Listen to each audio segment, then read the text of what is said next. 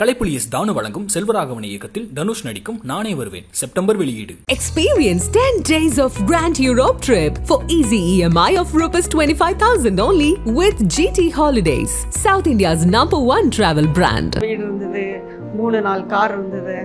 அப்படிதான் இருந்தேன். எங்க அம்மா தனியா போறது, அம்மா கோயில் அங்க எங்க சுத்த, அவங்களுக்கு தனியா கார். டிரைவர்களே 3 பேர் இருந்தாங்கன்னா பாத்துங்க. அப்படியா? எல்லாமே உங்க ஒருத்தரோட உழைப்பு? ஆமா.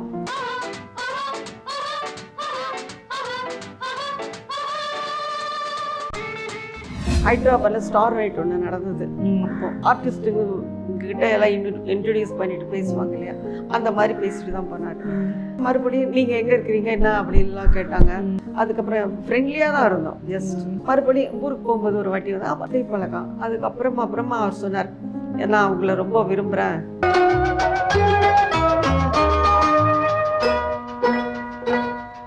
சொத்துக்கள்லாம் இழக்கக்கூடிய ஒரு சூழல் எப்போ வந்துச்சு? ஒரு மூவி எடுக்கலாம் அப்படின்னு சொன்னார். நான் சொல்ல மூவியெல்லாம் வேண்டாம், எனக்கு நடிச்சு தான் பழக்கம், படமெல்லாம் எடுத்து இல்லை நான் தெரிஞ்சவங்க யாரையாவது கேட்டுட்டு நம்ம செய்யலாம், பிஸ்னஸ் பண்ணலாம்.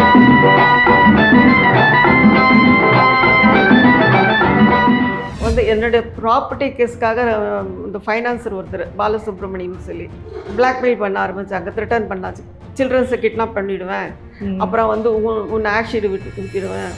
உங்கள் குழந்தைங்களெல்லாம் கடத்திட்டு பண பிரச்சனை இல்லை, பணம் பசங்களே காணாமல் போயிட்டாங்க, எங்கே இருக்கிறாங்கன்னு தெரியல. கொஞ்ச நாள் ராங் கால் மாதிரி ஃபோன் பண்ணுவாங்க, நானே மிரட்டிடுவேன். இந்த மாதிரி அடிக்கடி நைட்டில் டிஸ்டர்ப் பண்ணுறது, ஒரு மாதிரியாக பேசுவாங்க. அது சொல்லிவிடுவேன், இப்படியெல்லாம் பண்ணிங்க உண்டு இல்லைன்னு பண்ணிவிடுவேன். அப்புறம்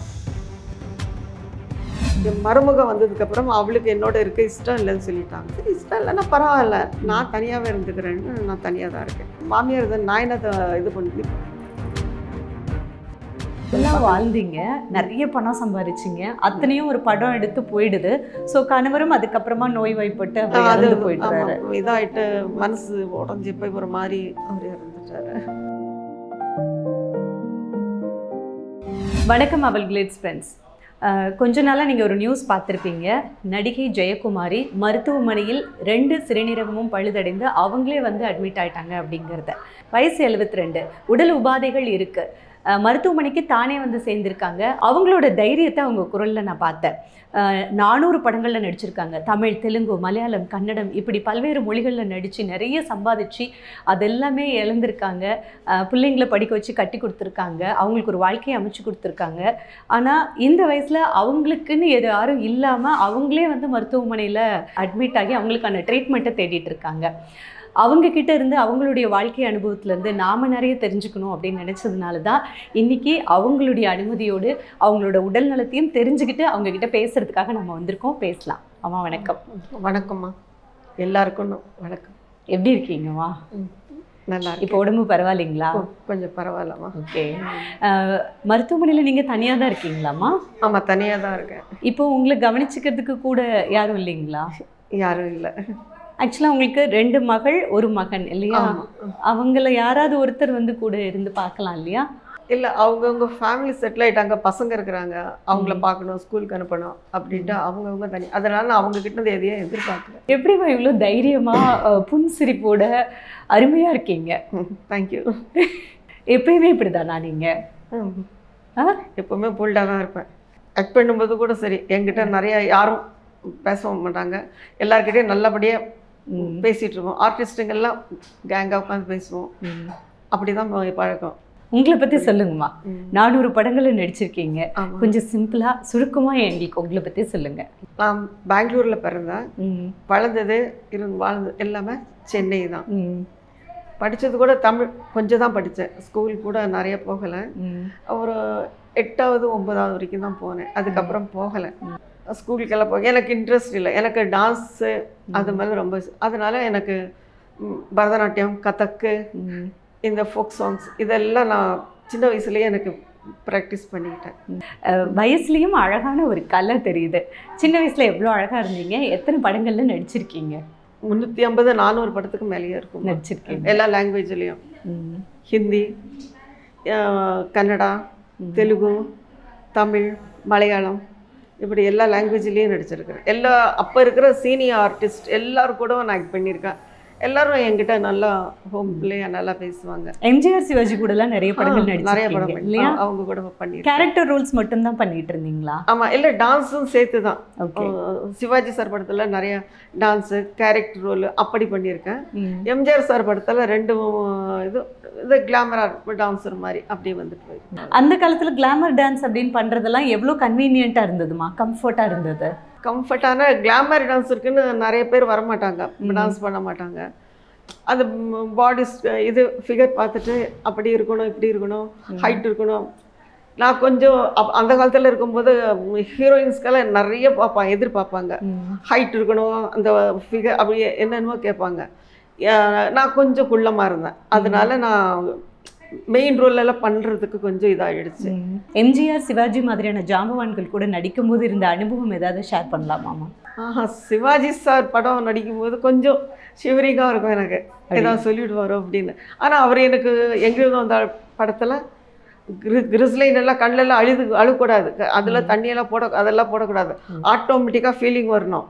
இப்போ பண்ணு அப்படின்னு அவர் இப்படி பண்ணு அப்படி பண்ணு மிரட்டி சொல்லி கொடுப்பாரு.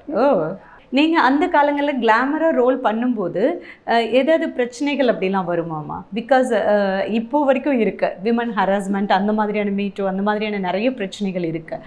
அப்போது என்ன மாதிரியான ஒரு ரெஸ்பெக்ட் இருந்தது விமனுக்கு ஃபீல்டில் கிளாமர் ரோல் பண்ணாலும்? அதை தாண்டி ஏதாவது பிரச்சனை வந்தால் நீங்கள் எப்படி சமாளிச்சிருக்கீங்க? இல்லை, எனக்கு தெரிஞ்சு அப்படி பிரச்சனைகள் எதுவும் வரல.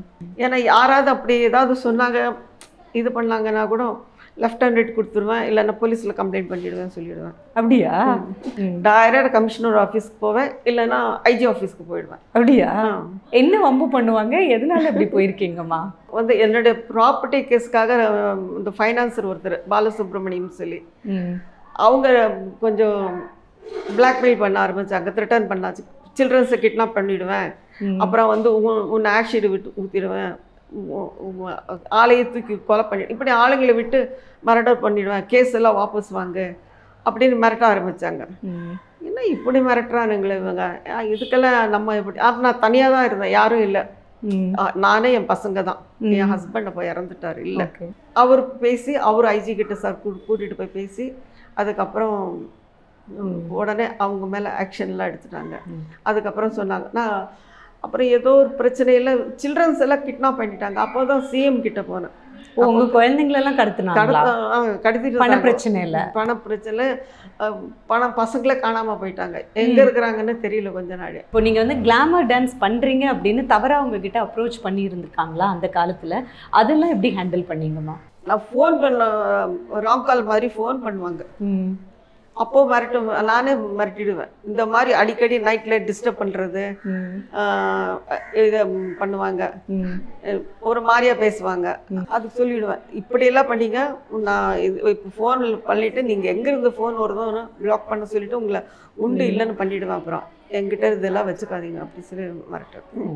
உங்களோட கல்யாணம் காதல் கல்யாணம் இல்லை? ஆமாம், அதை பற்றி சொல்லுங்கம்மா. ராம்நாட்ல அப்துல் அப்படிங்கிறவரை அப்துல்லாங்கிற ஒரு கல்யாணம் ஹைதராபாத்ல ஸ்டார் நைட் ஒன்று நடந்தது. அப்போ ஆர்டிஸ்ட்டுங்க கிட்ட எல்லாம் இன்ட்ரடியூஸ் பண்ணிட்டு பேசுவாங்க இல்லையா, அந்த மாதிரி பேசிட்டு தான் போனார். அதுக்கப்புறம் மறுபடியும் நீங்கள் எங்கே இருக்கிறீங்க என்ன அப்படின்லாம் கேட்டாங்க. சரி நான் சென்னையில் தாங்க இருக்கிறேன் அப்படின்னு. அதுக்கப்புறம் ஃப்ரெண்ட்லியாக தான் இருந்தோம், ஜஸ்ட் ஃப்ரெண்ட்லியாக தான் இருந்தோம். அதுக்கப்புறமா மறுபடியும் ஊருக்கு போகும்போது ஒரு வாட்டி அப்போ நான் சொன்னேன், ஃப்ரெண்ட் இருங்க எங்கள் வீட்டில் இன்றைக்கி லஞ்ச் சாப்பிட்டுட்டு போங்க அப்படி. எங்கள் வீட்டுக்கு வர்றது போகிறது அந்த மாதிரி லஞ்சுக்கு ஏதாவது சும்மா பார்த்துட்டு போகிறது அப்படி. அவர் 2 வருஷத்துக்கு ஒரு முறை தான் வருவார் இந்தியா.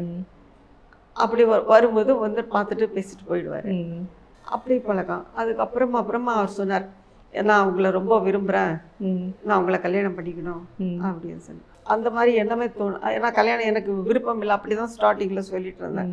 அதுக்கப்புறம் இவர் ரொம்ப நல்லவராக. எங்கள் அம்மா உடம்பு சரியில்லாமல் படுத்துருந்தாங்க. அப்போது கொஞ்சம் அப்படியே வாமிட் எடுத்தார் பாருங்க, வாமிட் எடுத்தாங்க. ஓடி போய் கையில் பிடிச்சி க்ளீன் பண்ணார் அவர். அப்படி பண்ணார். அப்புறம் அம்மாவை கூட்டிகிட்டு போய் ஹாஸ்பிட்டலில் அட்மிட் பண்ணுறது, நல்லா பார்த்துக்கிறது அப்படி. இதெல்லாம் மனசு ஒரு மாதிரி, ஐயோ இப்படி நல்ல மனுஷனாக இருக்காரு அப்படின்னு சொல்லிட்டு கொஞ்சம் கொஞ்சமாக நான் மனசு மாதிரி சரி நான் கல்யாணம் பண்ணிக்கிறேன். ஸோ உங்கள் கல்யாணம் அப்படித்தான் நடந்தது? அப்படி தான் நடந்தது. எத்தனை பசங்கம்மா உங்களுக்கு? 2 பொண்ணு ஒரு பையன். நீங்கள் எவ்வளோ சம்பாரிச்சிங்கம்மா சினிமாவில் நடிச்சு? நல்லாவே சம்பாரிச்சேங்க. சொந்த வீடு இருந்தது, 3-4 கார் இருந்தது. அப்படி தான் இருந்தேன். எங்கள் அம்மா தனியாக போகிறது, அம்மா கோயில் அங்கே எங்கே சுற்ற அவங்களுக்கு தனியாக காரு, டிரைவரு, இப்படி டிரைவருங்களே 3 பேர் இருந்தாங்கன்னா பார்த்துக்கோங்க. அப்படியா? எல்லாமே உங்கள் ஒருத்தரோட உழைப்பு? ஆமாம். ஓ, 3 டிரைவர் இருந்தாங்க. சமையலுக்கு ஆள், மேல் வேலைக்கு ஆள், எங்கள் கூட மாட ஷூட்டிங் போகிறதுக்கு ஒரு ஆள், இப்படி சர்வன்ஸ் நிறைய இருந்தாங்க. அப்படி தான் இருந்தேன், ஒரு குட்டி சாம்ராஜ்யம் மாதிரி. நல்லா தான் இருந்தேன். அதுக்கப்புறம் சொத்துக்கள்லாம் இழக்கக்கூடிய ஒரு சூழல் எப்போ வந்துச்சுமா? ஒரு மூவி எடுக்கலாம் அப்படின்னு சொன்னார்.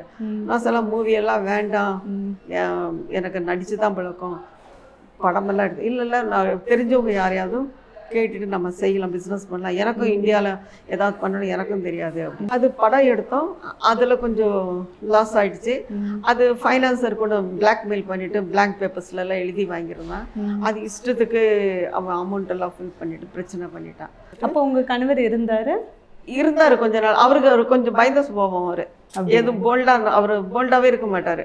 உங்க கணவர் பயந்த சுபாவம், இவ்வளவு பிரச்சனைகள் நடக்க, ஆனா நீங்க தைரியமா ஃபேஸ் பண்ணீங்க. பயப்பட மாட்டீங்க எந்த சூழ்நிலையும்? இல்ல, எதுக்கு இங்க பயப்படணும்? பொண்ணுங்க ரொம்ப தைரியமா இருக்கணும், போல்டா இருக்கணும்.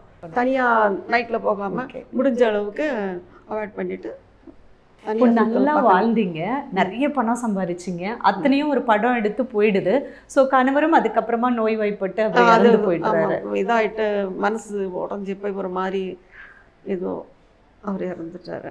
ஏன்னா உங்களுக்கு 2 பொண்ணு, ஒரு பையன், இன்னொரு வளர்ப்பு பையன் வேற. எப்படி குடும்பத்தை தாங்க? கொஞ்சம் நகையெல்லாம் இருந்தது, அது கொஞ்சம் கொஞ்சமா விற்று அப்புறமா பசங்களை படிக்க வைக்கிறது இருக்கிறது இது. அப்புறமா ஃப்ரெண்ட்ஸுங்க நிறைய பேர் ஹெல்ப் பண்ணாங்க. ஐயோ அந்த அம்மா நல்லா இருந்தவங்க, ஃப்ரெண்ட்லியாக இப்போ பழகுறோம் வச்சுக்கோங்க. அவங்க என்ன பண்ண, ஐயோ நான் இந்த பையனுக்கு ஃபீஸ் கட்டுறேம்மா, நீ எதுக்கு பையன் தரேன், படிக்க வை, அப்படி போல்டா அப்படி பண்ண ஆரம்பிச்சாங்க. அதுக்கப்புறம் நீங்கள் ஆனால் நடிக்கணும்னு போலியாம்மா?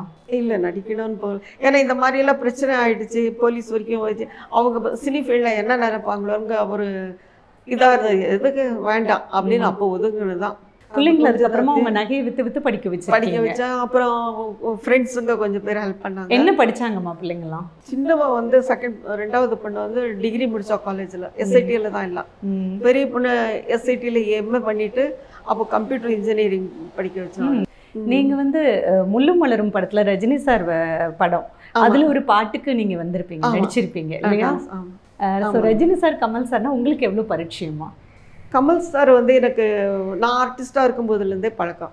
கமல் சார் வந்து அப்போ தங்கப்பா மாஸ்டர் கிட்ட அவங்க ஸ்டூடெண்ட்டாக இருந்தார், டான்ஸ் ஸ்டூடெண்ட்டாக இருந்தார். அப்போது ஷூட்டிங் எல்லாம் வந்து கம்போஸ் பண்ணுவார். தங்க மாஸ்டரும் வருவார், அவரும் கொஞ்சம் ஏஜ் ஆனவர் இல்லையா, அதனால் இப்படி பண்ணணும் அப்படின்னு மாஸ்டர் சொல்லுவார். இவர் எனக்கு சொல்லி கொடுப்பாரு. ஓ, கமல் சார் உங்களுக்கு டான்ஸ் சொல்லி கொடுத்துருக்காரு? ஷூட்டிங்கில் இப்படி பண்ணணும், இந்த மாதிரி பண்ணணும், இவ்வளோ அந்த ஷார்ட்ஸ் எல்லாம் பிரிப்பாங்க இல்லையா, அதில் இப்படி பண்ணுங்க அப்படி பண்ணுங்கன்னு சொல்லி கொடுப்பாரு. எங்கே பார்த்தாலும் ரொம்ப மரியாதையோட அக்கா அக்கான்னு பேசுவார். எனக்கு ரொம்ப சந்தோஷம். அதனால் அக்கா அக்கான்னு மரியாதையோட, அதனால் நான் அவர்கிட்ட இது வரைக்கும் இந்த ஸ்டேஜ் வரைக்கும் நான் எந்த இதுவும் அவர்கிட்ட சொல்லவும் இல்லை, கேட்கவும் இல்லை, ஹெல்ப்னு போனதில்லை. எங்கிட்ட மரியாதை, ஆமாம் சுயமரியாதை. நம்ம அது அக்கான்னு சொல்கிறோம், அந்த ஸ்தானத்துலேருந்து கீழே இறங்கக்கூடாது இல்லையா? உங்களை வெளியில் போகும்போது நீங்கள் படத்தில் நடிச்சிருக்கதை ஐடென்டிஃபை பண்ணி மக்கள் பேச வந்திருக்காங்களா? இல்லை, அது தெரியவே தெரியாது. நான் அப்படி போகவே மாட்டேன். 400 படங்களில் நடிச்சிருக்கீங்க, ஆனால் அந்த மாதிரி அப்படி வெளியிலாம் போக மாட்டேன். வெளியில் போனால் செகண்ட் ஷோ மூவிஸ் போயிட்டு இருந்தேன். அப்புறம் பீச்சுக்கு போவோம், அதுவும் நைட் 9 மணி 10 மணிக்கு போய் ஒரு கேங்காக போவோம் நாங்கள் 2 காரில். பசங்க தான் அப்படி போயிட்டு அப்படி வந்துடுவோம். கணவர் இறந்து போகும்போது உங்களுக்கு வயசு எத்தனைமா? 28, 30. அப்படியா? அவ்வளோ சின்ன வயசா? அவரு அப்போ சின்ன வயசுல இறந்து போயிட்டாரா? அவர் என்ன மிடில் ஏஜ். Middle age. அதுக்கப்புறம் நீங்க மறுமணமும் பண்ணிக்கல? இல்ல. பசங்க பேர் கெட்டுடும் இல்லையா, அவங்க அம்மா இன்னொருத்தனை கல்யாணம் பண்ணிக்கிட்டாங்கன்னா அசிங்கமா இருக்கும். அது என் பசங்களுக்கு அந்த கெட்ட பேர் வரக்கூடாது. யாரும் இப்போ கை நீட்டி சொல்ல மாட்டாங்கல்ல. சின்ன வயசுலேயே கல்யாணம் பண்ணி வரிசையாக 3 பிள்ளைங்களை பெற்றுட்டு 28 வயசில் கணவனை பறி கொடுத்தாலும் பிள்ளைங்களுக்காக மறுமணம் அப்படிங்கிற ஒன்றையும் யோசிக்காம அப்படியே பிள்ளைங்களுக்காக வாழ்ந்திருக்கீங்க. கிரேட். உங்களோட தியாகம் அப்படிங்கிறது ரொம்ப பெருசு இல்லை? இப்போ நிறைய சொத்தோடு இருந்துட்டு அதுக்கப்புறமா காசே இல்லை அப்படிங்கும்போது உங்களுக்கு மனசு எப்படி இருந்ததுமா? எப்படி அந்த சிச்சுவேஷனை நீங்கள் ஹேண்டில் பண்ணீங்க போல்டாக? சில நேரங்களில் கோயிலில் போயிட்டு உட்காந்துட்டு சாமியை திட்டிகிட்டு இருப்பேன். நான் எதுவும் தப்பு பண்ணலை. அப்புறமா மறுபடியும் சரி சாமிக்கு என்ன அவர் நமக்கு பிரச்சனை தான் இது போல் இருக்குது அப்படின்னு, சரி நம்ம இதெல்லாம் ஃபேஸ் பண்ணிக்கலாம் போயிட்டு திட்டுவேன். கண்டபடியே என்ன சொல்லி திட்டுவீங்க சாமியை? இது எல்லாம் ஒரு கடவுளா? நான் என்ன தப்பு பண்ணேன்? எல்லாருக்கும் நான் நல்லது தானே செஞ்சேன். நீ என்ன செய்கிறதே கொஞ்சம் கூட உனக்கு இறக்கமே இல்லையா? என்னை இந்த நிலையில் ஆக்கிட்டியா? ஏன் எனக்கு யாரும் இல்லையா அவரை விட்டு கடவுளை விட்டா? அதனால அவர்கிட்ட தான் ஃபைட்டிங். சண்டை போடுறது, அப்புறம் மன்னிப்பும் கேட்டுக்கிறது, சாரி கேட்டு சமாதானம். ஏன்னா அவர் திருப்பி பேச மாட்டாருல்ல என்கிட்ட, நான் சண்டை போட மாட்டாருல்ல. உங்க பையன் கூட இருக்கீங்களா இல்லை தனியா இருக்கீங்களா? இல்லை, நான் ஜாயிண்ட் ஃபேமிலியில் இல்லைங்க. என் மருமக வந்ததுக்கப்புறம் அவளுக்கு என்னோட இருக்க இஷ்டம் இல்லைன்னு சொல்லிட்டாங்க. சரி இஷ்டம் இல்லைன்னா பரவாயில்ல, நான் தனியாகவே இருந்துக்கிறேன்னு நான் தனியாக தான் இருக்கேன். எதனால மருமகள் மாமியார் அந்த பிரச்சனை வந்ததுன்னு நினைக்கிறீங்கம்மா? வேலைக்கும் போகிறாங்க, சம்பாதிக்கிறாங்க.